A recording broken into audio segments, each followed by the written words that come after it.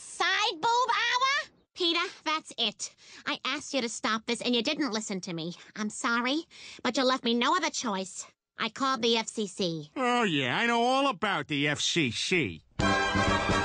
They will clean up all your talking in a manner such as this. They will make you take a tinkle when you want to take a piss. And they'll make you call fellatio a trouser-friendly kiss. Here's the plain situation. There's no negotiation with the fellas at the Freaking FCC.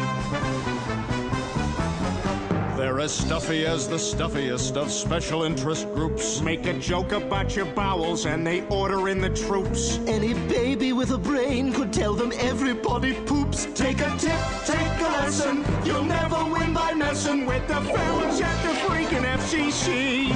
And if you find yourself with some young sexy thing, you're gonna have to do her with your ding-a-ling. 'Cause you can't say penis, so they sent this little warning. They're prepared to do their worst. And they stuck it in your mailbox, hoping you could be coerced. I can think of quite another place they should have stuck it first. They may just be neurotic or possibly psychotic. They're the